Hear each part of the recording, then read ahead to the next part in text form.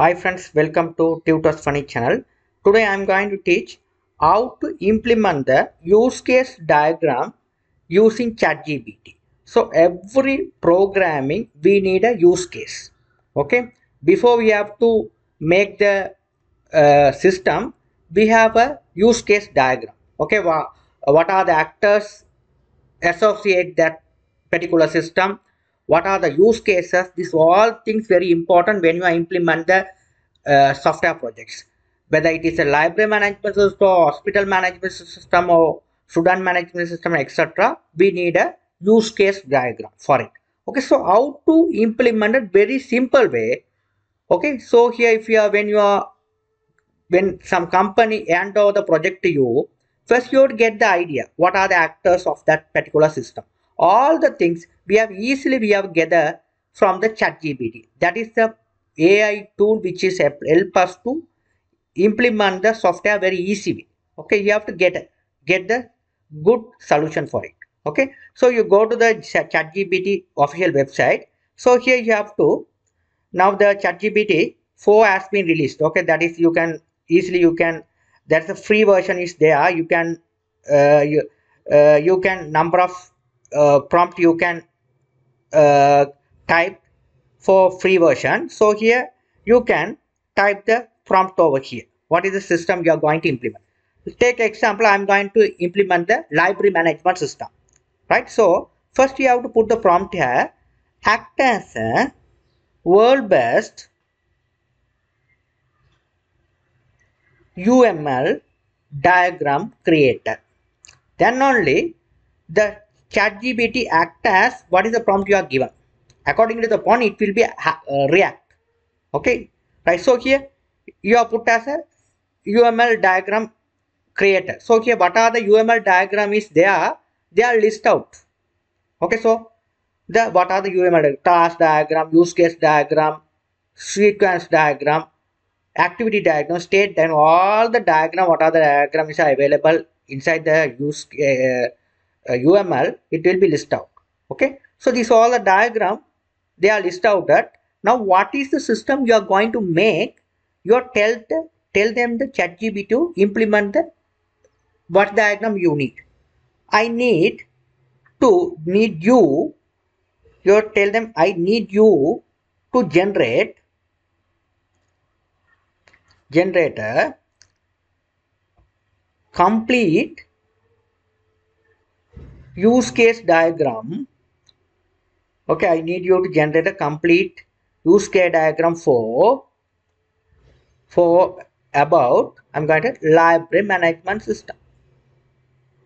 Okay, before you are selecting the language which is Java or C Sharp, everything, first need a you can diagram.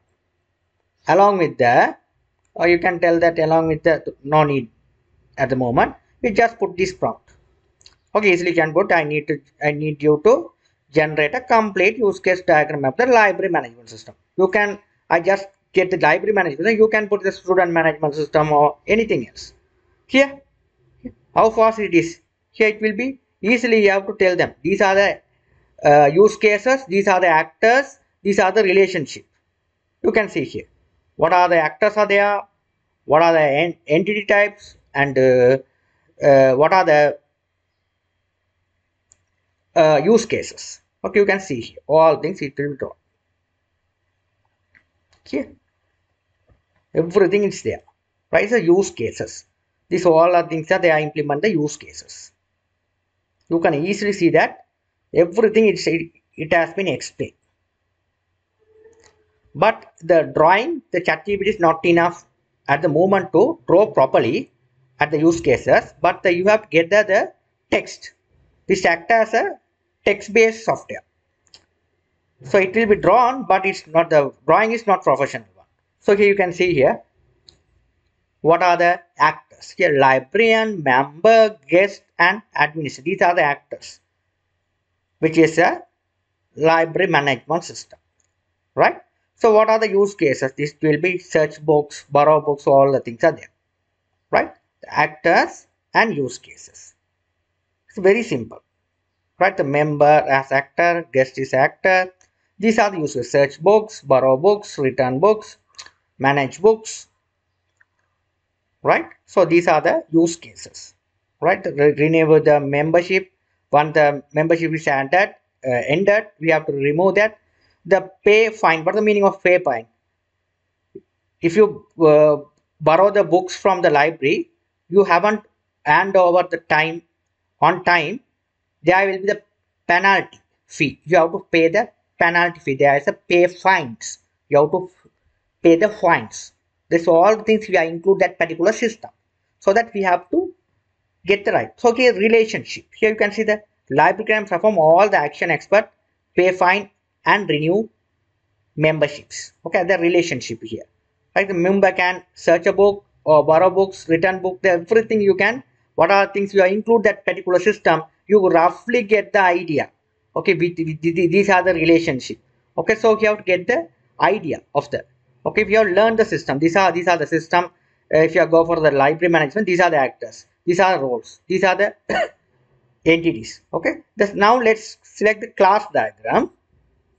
Now you don't have to write it here. Yeah, I want to just generate the, you just put, we already put this. We are going to do use case diagram. You write it here, class diagram, generate the class diagram. It automatically take the prompt library management business class diagram. Here what are the attributes and methods.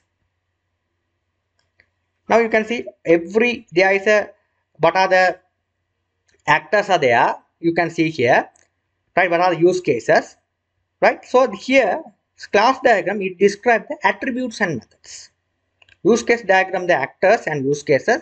Class diagram describes about actors and method of the system. What are the actors? What are the entities of the system? What are the entities mean? If you take the look at the example of books, book as a ID, which is attribute. Book as a name. Book as a ISBN ID, ISBN, and book author. Okay, right? Those are the attributes. What are the behavior? Add book, delete book, edit book. These are the methods of the books. So here it's simply list out. You can see the library as a name, address, books, members. Okay, these are libraries. Okay, so right. So here it has attributes: add book, remove book, and register member and generate reports. What are the books? Book as a attributes here: title, ISBN number, publication date, available copies, available books available, we'll check it, borrow this with members. These are the methods we are called as method. You roughly get the idea. These are the things we have to include that our particular library management system. Easily you roughly get the idea. It's very simple. Okay, you have to how to implement the system. You have to roughly, you have to get the idea. If you go for the these are the diagrams. Class diagram, you can see the attributes here. Library, so books, list of books, we have a list of books, member. Okay, so what are the methods? You can see the add book, remove book, everything you can see. Okay, right, you will be able to see this also. Here the diagram is drawn, but the diagram is not properly drawing by ChatGPT. It's not it is not good enough to draw the diagram. It's a chat based AI tool. Okay, the ChatGPT is brilliant for generating the text, not drawing, so that the drawing is not good. Okay, so you just here they mention the relationship as well. Library contain books. Okay, one library contain many books, so one to many relationship. So if you want to generate another diagram, you can, I need to generate the relationship. So I need you to generate the relationship. I like put it the generate the relationship. Simple, yeah, they are the relationship. What is the relationship between library and books? Library as a library and member, member and books. Library manage the, here this all the relationship they will be they implemented. You will be able to see. Here you can see here the relation. Library contain books. One library has many books. So one library means one library, that is many books. Library has a member. One library has many members. Okay, one to many relationship. You can see the one to many relationship. Right? Okay. Right.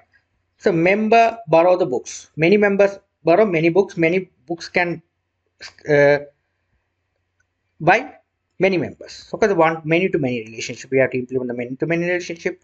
Or the library and manage library. librarian management, one is a head. Librarian is a head of the library. He can manage one library. Okay. If it is a school, there is one principal. They are like same thing. One librarian can manage one library. So these are we have to do the things. Okay, this everything will be generated by ChatGPT. You can get the idea.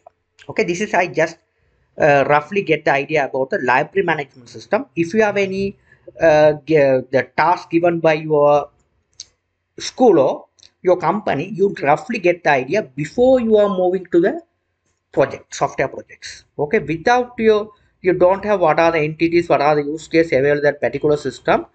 You you you you are stuck in the middle of the system you are implement. So that we are first you have to learn what are the how the entries going works. Everything you have to study by this diagram. Okay, you go through that diagram and make the system. Your system will be very full. You will be able to get the perfect system, the final output. Okay, here everything will be explained. The relationship with library content books.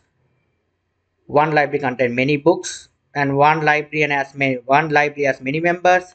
Here, one library in management, one library. Okay, this everything it will be explained. Right? Okay, so he will be able to see. I hope you guys you understood the things well. If you want to draw the another diagram which is sequence or activity diagram, the same thing you have tried to generate the sequence diagram or activity diagram. You have just put it. It will be easily ChatGPT will be drawn up and you will be it is very simplified to make the system. It makes very simplified to make the system. Thank you for you all to watch.